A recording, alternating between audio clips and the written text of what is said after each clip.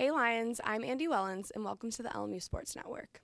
Baseball took the opening series against UCSB as they were led by Phil Caulfield, who hit .500 on the weekend. His solid performance also earned him Raleigh's WCC Player of the Week honors. The Lions dropped their first game, but stringed things together to take the next two to start things off with a 2-1 record on the young season.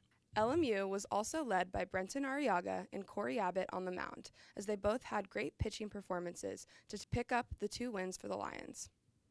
LMU will now prepare for their home game against Tennessee on Wednesday night at 6 p.m. in their weekend series against Washington State.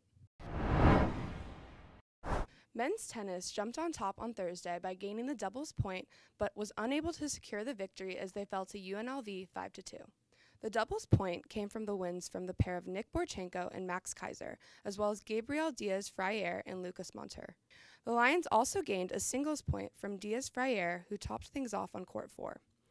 LMU is now 2-4 on the season as they head into a weekend at home, taking on Fresno State on Friday at 1 p.m. and Arizona on Sunday at 12 p.m.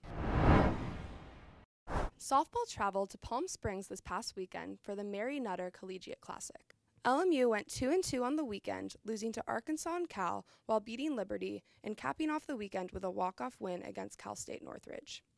The Lions went into the final game against CSUN, trailing 1-0 into the bottom of the 7th.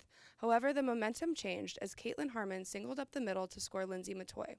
The game ended with a wild pitch as Taylor Lockwood stole home to improve the score to 2-1. LMU's win was also fueled by Hannah Bandamir's solid pitching performance as she held CSUN to 1 run. The Lions are now 4-6 on the season and will now prepare for a weekend at home against Michigan State starting on Friday at 1 p.m.